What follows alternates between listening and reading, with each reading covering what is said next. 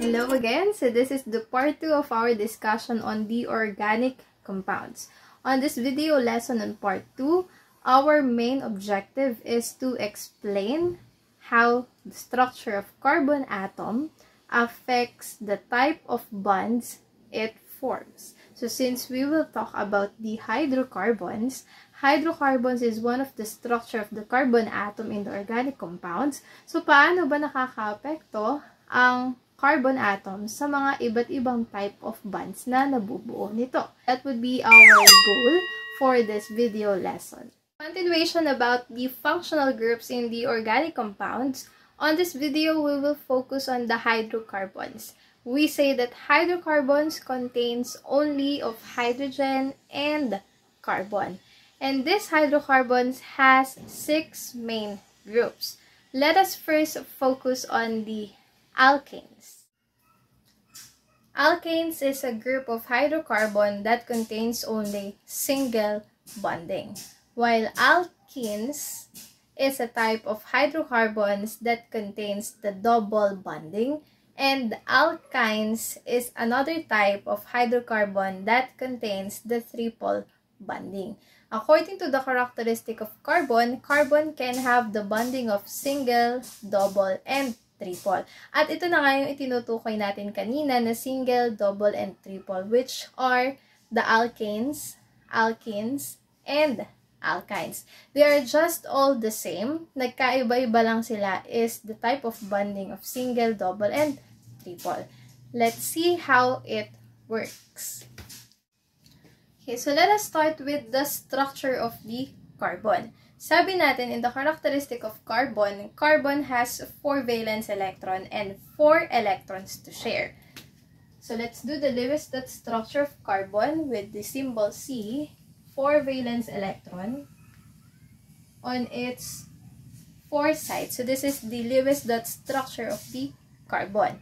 On this 4 valence electron, dito tayo magkakaroon ng bonding from carbon and hydrogen. So, yung carbon natin ay napapalibutan ng hydrogen. Kaya siya tinawag na hydrocarbons. So, sa lahat ng valence electron ay merong nakakonektang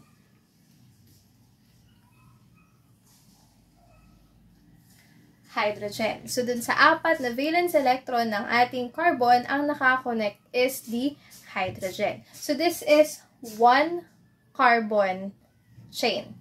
Carbon chain containing only one carbon. And this is an example of a basic hydrocarbon. Hydrogen, 4, and 1 carbon. Now, what if magkakaroon tayo ng 2 carbon? So, tatanggalin natin yung isa natin ditong H at papalitan natin ng carbon. So, this is now a carbon-to-carbon bonding. Ibig sabihin, carbon ay nakabond sa another carbon. And since nakakonekta siya sa isa pang carbon, kailangan yung carbon na nakakonekta sa kanya ay mayroon ding nakakonect na hydrogen. Bottom. So, ang tatandaan mo lang in the hydrocarbons, lahat ng side ng carbon ay kailangan merong nakakonect na hydrogen. And this is now the hydrocarbons. Now, as you can see, there are 2 carbons present in the carbon chain. The question is, paano natin papangalanan ang carbon-to-carbon bonding in the hydrocarbons? So, in naming hydrocarbons, we will use naming prefixes. So, these are the different prefixes that we will use for every number of carbon atoms. For every 1 carbon present, we will have the prefix met. 2 carbons will have et. 3 carbons will be prop.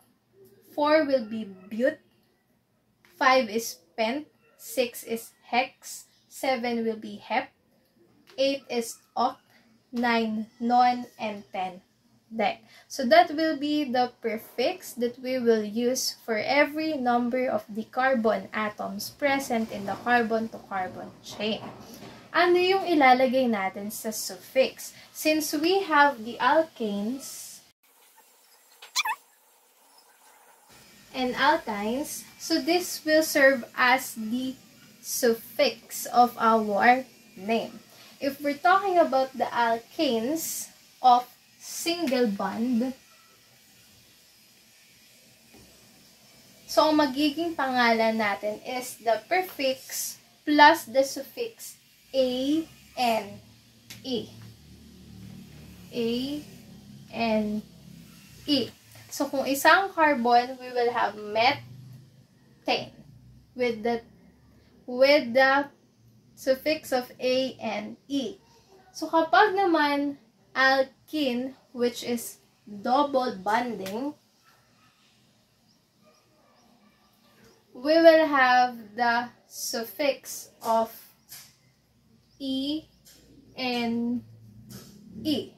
So kung dalawa ang present nating carbon, so we'll have et plus, kung double bonding, the name will be ethene.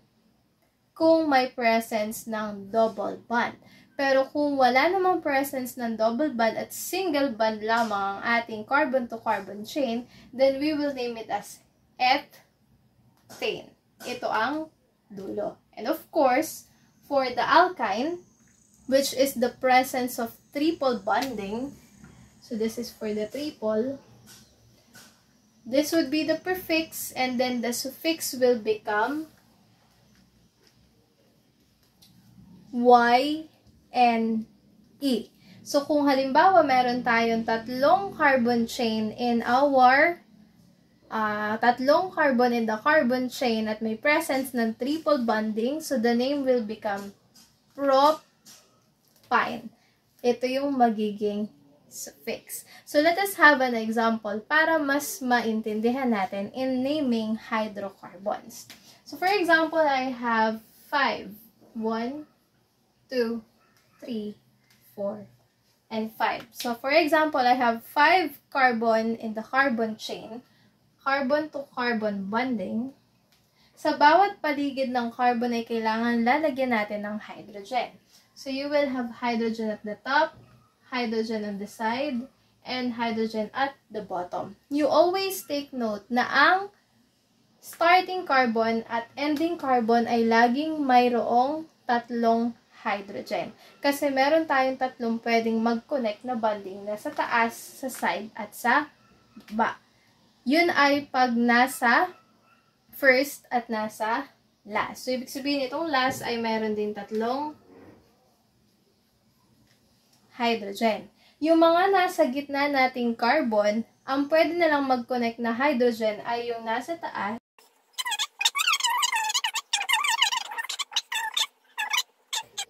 baba. So, this is the structural formula of the carbon chain. Kaya siya naging structural formula kasi nakikita mo yung structure o struktura ng carbon chain. So, if we count the carbons, we have 1, 2, 3, 4, and 5. So, meron tayong 5 carbon sa carbon chain. Ang 5 ay ginagamitan ng prefix na pen. Susulat mo yung pen. And then, on the carbon chain, puro single bonding lang yung nakikita mo. So, dahil puro single bonding ang present sa carbon chain, ang gagamitin mo ngayon is alkane because of the single bond. At lalagyan mo ngayon ng suffix na A, N, E. So, ang pangalan ngayon ng ating carbon chain ay pentane. Pentane because it has 5 carbon chains and single bonding. And single bonding belongs to the alkane, kaya ang dulo niya ay A-N-E. So, we name it as pentane. How about if there will be a presence of double bonding? So, for example, nagkaroon tayo dito ng double bonding on the first carbon in the carbon chain. Dahil double bonding, mababawasan ngayon ang ating number of hydrogen. Tinanggalan ko ng isa. Why? Because carbon can only have 4 number of bondings. This would be 1, this is 2, this is 3, and this is the 4th. So, kung may nakakonekta ka pa ditong H, sobra na tayo sa number of bondings na kayang gawin ng carbon. That's why you always take note that carbon can only have 4 bondings. Kaya babawasan mo ng isang hydrogen kapag may presence of double bonding. And dahil double bonding ang ating hydrocarbons, from pentane, magiging siyang pentene. So, napalitan yung suffix ng E and E. Because of the presence of the double bond, papalitan mo yung suffix ng E and E para siya ay masabing double bonding. 1, 2, 3, 4, 5. 5 pa din ang carbon, kaya pent pa din ang prefix natin. Ang napalitan lang is the suffix of E and E. Now, if there is presence of single or triple bonding, indicate the number of carbon where the bonding of double and triple is found. Dahil makikita mo ang bonding sa unang carbon, then you will add 1 hyphen pentene. 1 pentene. Para saan yung number na 1? 1 is indicating where the double bonding is found. Kung saan sa carbon chain matatagpuan ang double bonding. At dahil ang double bonding ay nasa unang carbon, then we name it as 1 pentene. Next, how about if there would be a presence now of the triple bonding? So, halimbawa, nagkaroon tayo dito ng triple bonding. So, kung nagkaroon tayo ng triple bonding, babawasan mo ulit ngayon ng isa pang nakakonect na hydrogen. Why? Again, because carbon can only have 4 bonding. 4 number of bondings. This is 1, 2, 3, and 4. Pag may nakakonect ka pang isang hydrogen, so sobra ka na sa number of bonding ni carbon. Kaya kapag triple bonding, wala ka nang makikitang hydrogen na nakakonect sa carbon. Because na-occupy na nung triple bonding ng carbon to carbon chain. Now, if there would be the presence of the triple bonding, 1, 2, 3, 4, 5 pa din ang ating carbon, so pent pa din ang gagamitin, but change this suffix into Y and E. So, mapapalitan ngayon ito ng pentine. So, we name it now as 1 pentine. Papalitan ko ba yung 1 na number? Hindi. Kasi dito ko rin naman nilagay ang ating triple bonding. Nasa number 1 carbon pa din, kaya ang pangalan pa rin niya is 1 pentine. So, that is how we name a hydrocarbon according to number of carbon and the suffix of either single, double, or triple bonding. Oh, ang dali lang ng hydrocarbons, di ba? With the organic compounds.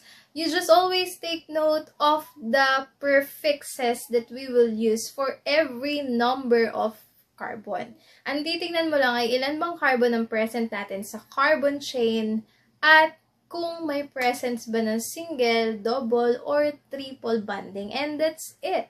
You may now name your organic compound.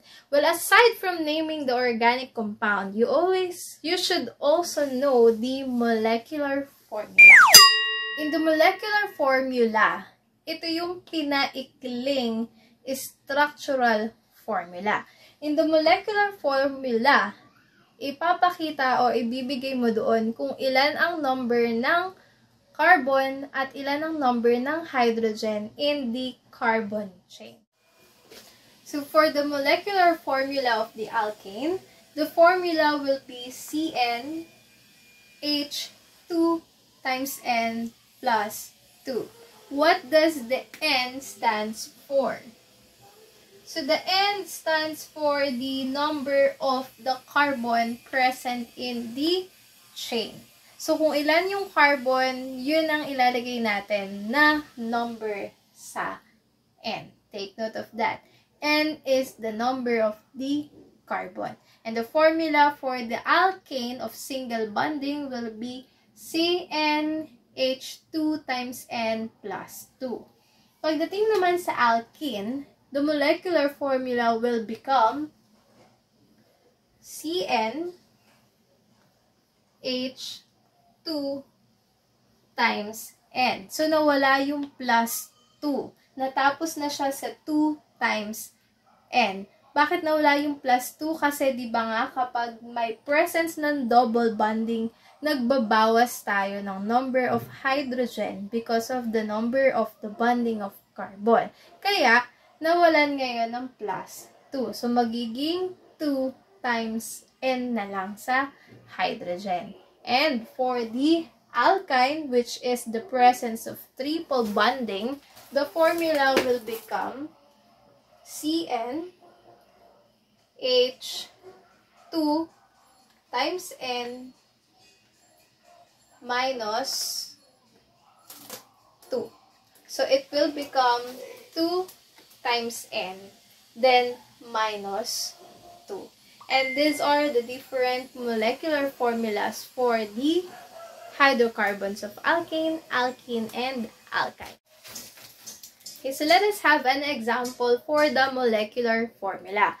What if you are given number 6?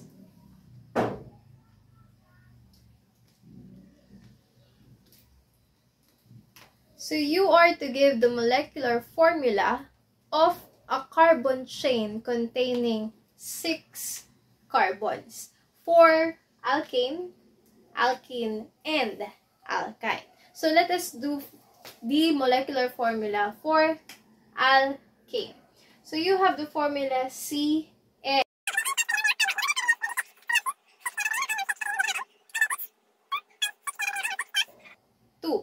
So the molecular formula for the alkane of 6 carbon will be C6H. 2 times 6 is 12 plus 2 is 14. So your answer will be C6H14.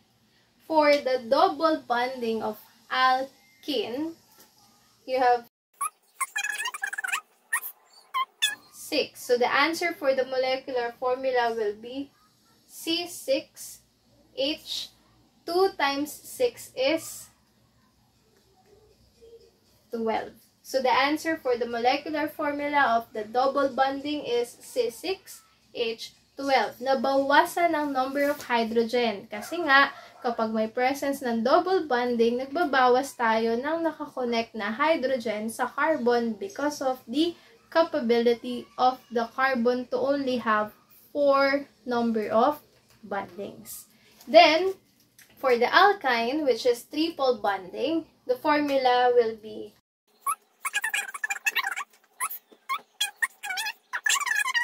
H2 times 6 is 12 minus 2 is 10. So the answer is C6H10. So, as you can see, pabawas ng pabawas ang number ng hydrogen sa padami ng bonding. Sa triple bonding, nabawasan ng 2 ulit from the double bonding. So, that is the molecular formula for every carbon chain. Ang dapat mo lang malaman ay ilang carbon ba ang ginagawa ko. At syempre, you know what would be the formula to use to find the molecular formula, and that's it. As easy as that. Okay, so next thing that you should know in the hydrocarbon is the structural formula. And the structural formula, it is pertaining to the structure of the carbon chain. Yung kanina na ginawa natin from our example of naming the hydrocarbons, yung madaming carbon na nakakonekta sa kapwa carbon at may hydrogen sa paligid. So that is what we call as the structural formula. Now, in the structural formula, meron tayong longer way and condense. Yung longer, yun yung mas mahaba. And then condense, of course, ay yung mas pinaikling structural formula. Now, for example, we have 2 carbon chains. Para maikli. So, for example, we have 2 carbons and you have to show me the structural formula of a 2 carbon chain. For the single bonding of alkane, drawing ka ngayon ng dalawang carbon, and then to show the bonding, you put a line kasi that's how we show the sharing of electrons in the covalent bonding, and this is a covalent bonding. So, lagyan mo ngayon ng hyphen o ng line. And then, for every carbon, lagyan natin siya ng hydrogen. Dahil parehas silang nasa tigkabilang side, walang nasa gitna, parehas silang meron tig-tatlong hydrogen. So, ito yung structural formula natin na mahabang way. Longer way to write the structural formula. Paano yung condensed? When we say condensed, ito yung pinaikling structural formula. In the condensed structural formula, you just write CH, carbon and hydrogen, ito yun. This is the first CH, and then write the subscript 3. Saan galing yung subscript na 3? Yung subscript na 3 ay nag-i-indicate ng number of hydrogen na present sa unang carbon. So, this is the first carbon, and the hydrogen is 3. Tatlo yung nakakonect sa kanya, so we have CH3. Then, hyphen, ito yun. And then, another carbon for the second carbon on this side. Si carbon ay may nakakonect ding isa, dalawa, tatlong hydrogen. So, we have CH with a subscript also 3. Dahil tatlo rin ang nakakonect sa kanyang hydrogen. So, this would be the condensed structural formula of a 2-carbon chain. Dalawang carbon, ito yun. And then, hydrogen, imbis na nakakonekta sa labas at sa mga tagiliran, iniratig natin ang hydrogen dun sa carbon, and then we put a subscript, and subscript is the indication of the number of hydrogen present in that carbon. So, that is for the alkane. Paano naman in the alkene with the presence of double bonding? So, for example, we also have 2 carbons, and you are asked to do the structural formula. So, kung sa mas mahabang way, writing 2 carbons with double bonding, kasi siya ay alkenes, we have H and H. Dalawa lang kasi may presence of double bonding. This is 1, 2, 3, 4. So, dalawang hydrogen lang ang present. On the other side, we will also have 2 hydrogens kasi isa, dalawa, tatlo, apat. So, that is the 4 bonding in the carbon, kaya dalawa lang. Dito naging tatlo kasi single bond. Pagdating sa triple bonding ay meron lang tayong dalawang hydrogen. So, in making the condensed structural formula, again, you write the first carbon. Ito yung first carbon. And then H.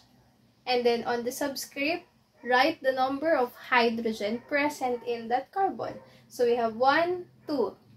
We have the subscript 2. And then, hyphen or line to show the bonding. Another carbon for this side. So, we have C, H, right? The number of hydrogen using subscript. So, we also have CH2. So, we have CH2, CH2, and that is the condensed structural formula for a 2-carbon chain having double bonding. Then, for example, on the triple bonding, halimbawa, meron naman tayong 3 carbons. Tatlong carbon naman. So, drawing mo muna yung mahaba. We have C, C, C. 1, 2, 3. So, that's a 3-carbon chain. Lagyan natin dito ng triple bond. Triple bond on the first carbon. So, dahil nandito ang triple bonding sa unang carbon, isang hydrogen lang ang i-connect ko sa kanya. Kasi nandito na yung tatlo, ito na yung pang-apat. On the other side naman, 1, 2, 3, and then, bonded siya dun sa kabilang carbon, kaya wala na akong ilalagay sa kanyang hydrogen kasi ito na yung apat niyang bonding. Isa, dalawa, tatlo, apat, at wala na para sa hydrogen. And then, on the last carbon, dahil single bond na lang siya, balik ka sa apat. So, we have 1, 2, 3, and this is the fourth bonding for carbon. In making the condensed structural formula, gawin mo yung unang carbon. Yung unang carbon ay may ilang hydrogen? Isa. So, you have there, double bond pala dito. Double bonding nga pala dito. I forgot. Sorry. So, this is double bond. And then, on the first carbon, meron kang isa na hydrogen. So, you have CH. May isusulat ka pa bang subscript? Wala na kasi ito na yung nagsisilbing 1. And then, drawing mo yung triple bond. Ito yun. So, drawing mo yung triple bonding and then write C. Maglalagay ka ba ng H sa second? Wala na, kasi wala namang nakakonect na hydrogen sa ikalawang carbon. So, just leave it C. And then, copy the bonding. Single bond ulit.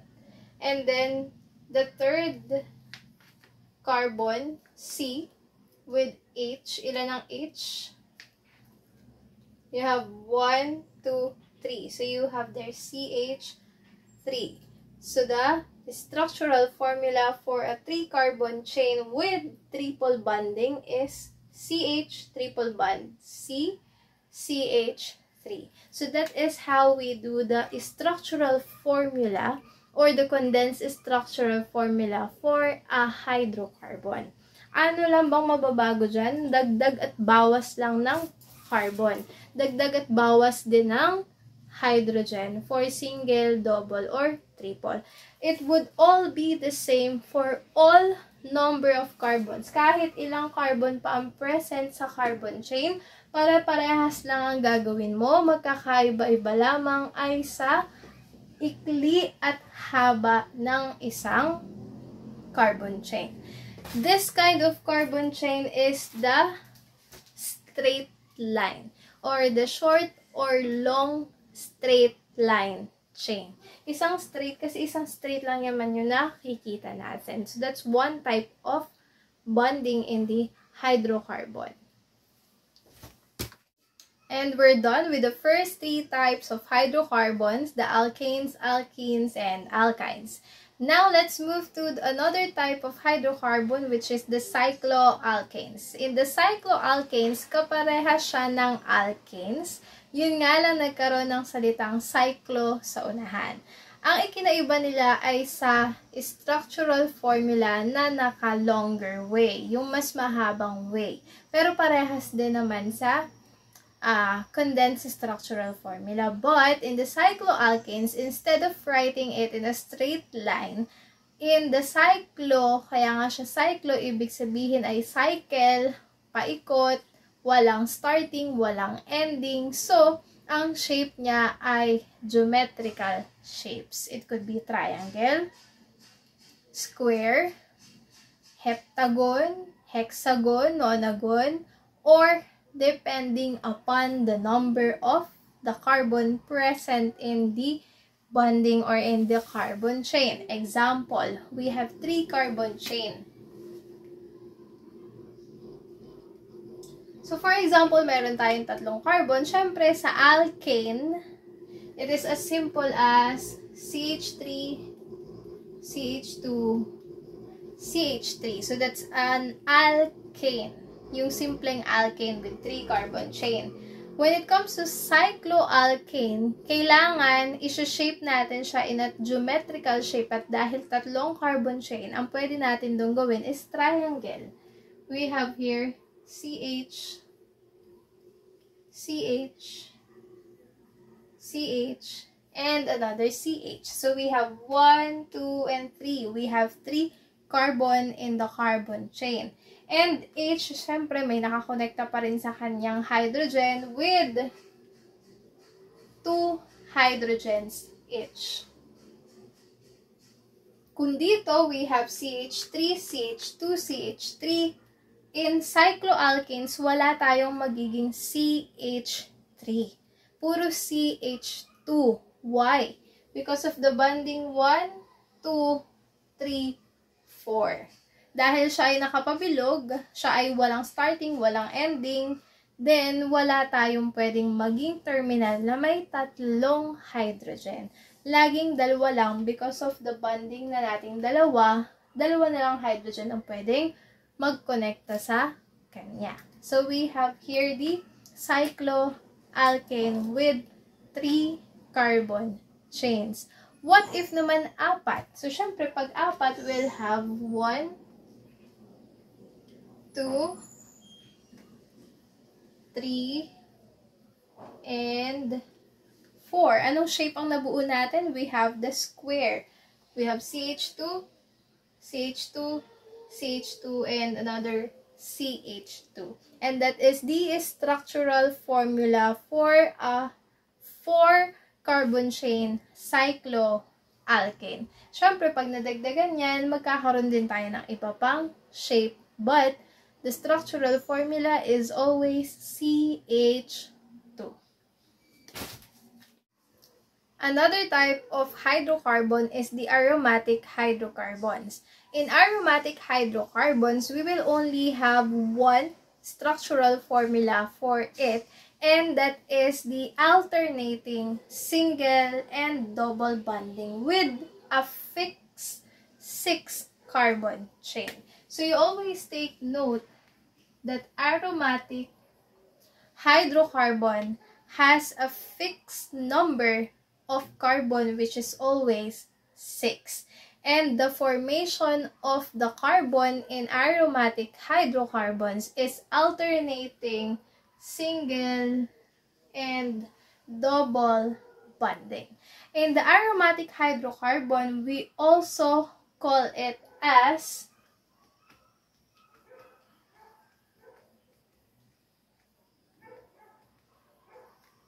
benzene ring.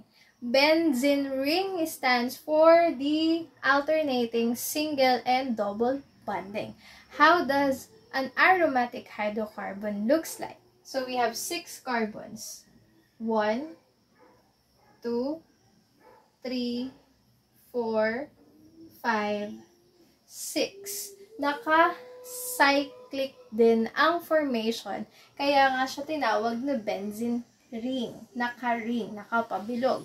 So we have single, alternating, ibig sabihin halinhi ng single, double. So we have single, double, single, double, single, and double. And then paikot-ikot na lang yan. And that is how an aromatic hydrocarbon looks like. Ganyan lang. Yan lang yon. In the aromatic hydrocarbon, or we also call it as benzene ring because it looks like a ring kasi siya ay cyclic. And this is an example of a structure of hydrocarbon or a structure of organic compound na naka-ring. Okay, so let's move to the last type of hydrocarbon, which is alkyl halides. In alkyl halides, it is also called as haloalkanes or haloalkanes because of the halogens.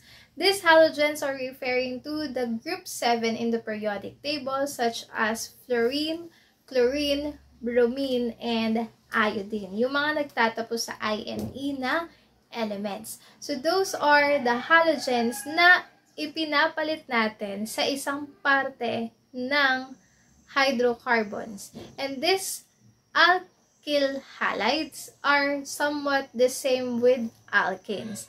Yun nga lang, may makikita kang presence of halogens. Example, we have 3 carbon atoms. 1, 2, 3. So that's CH3, CH2, CH3. So this is the usual alkane of 3 carbon atoms. So we name this as propane. propane sa alkanes. What if isa siyang alkyl halides with the presence of Cl, and Cl stands for chlorine. So this will become CH2, and then sa dulo ay may Cl. So this is an example of a simple alkyl halides with presence of chlorine in the alkane. So we will now name it as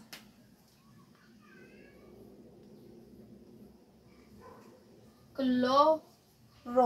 You will not write the whole name chlorine, instead the first syllable, second syllable, palitan mo ng O, yung kasunod na letter. Example is chlorine, Cl will become chloro, bromine will become bromo, fluorine will become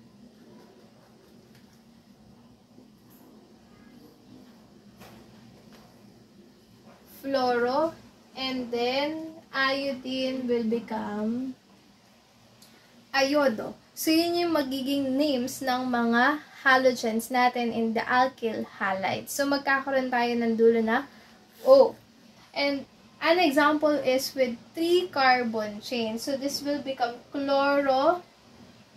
Dahil 3 carbon chains, we have prop.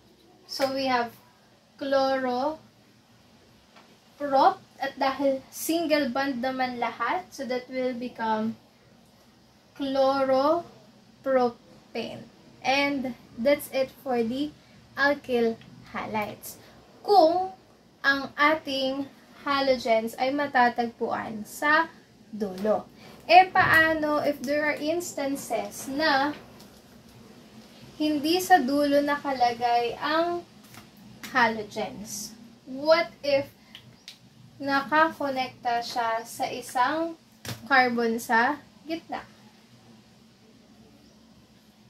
What if naka-branch? So, this is what we call as branch. Naka-branch yung chlorine natin. Hindi siya kasama sa straight line, kundi nakakonekta siya sa isang carbon na nasa loob ng carbon chain. So, this is called branch chain.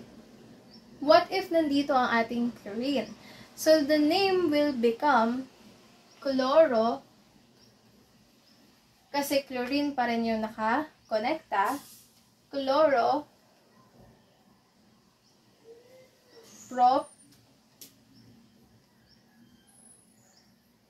chloropropane. Nabago ba yung pangalan? No, it's the same, but include saang carbon naka-branch yung chloro.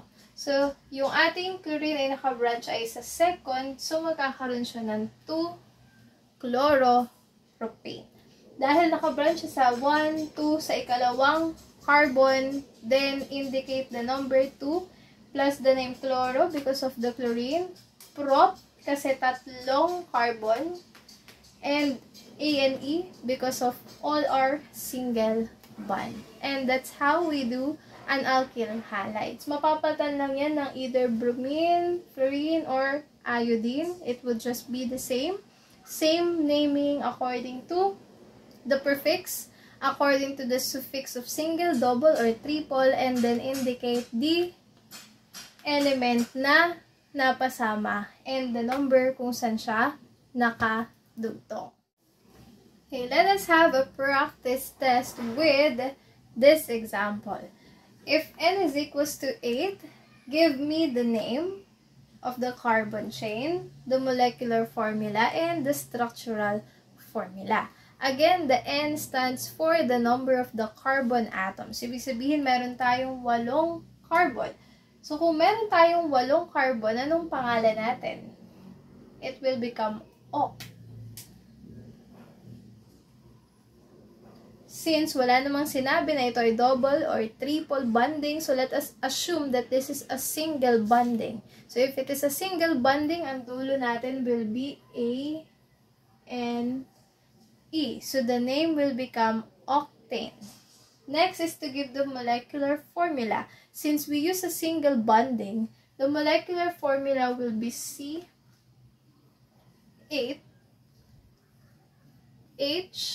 Ang formula natin for the single bond is CNH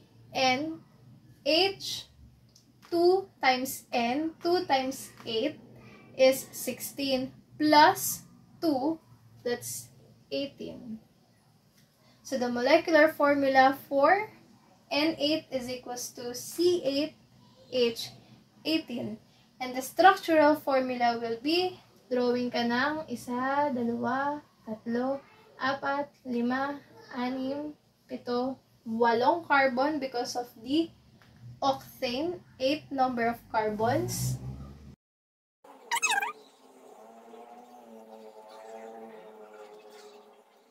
So this is your longer way of writing the structural formula of 1, 2, 3, 4, 5, 6, 7, 8 carbon. 1, 2, 3, 4, 5, 6, 7, 8, 9, 10, 11, 12, 13, 14, 15, 16, 17, 18 hydrogen. So tama ang sagot natin in the molecular formula. And then give me the condensed structural formula.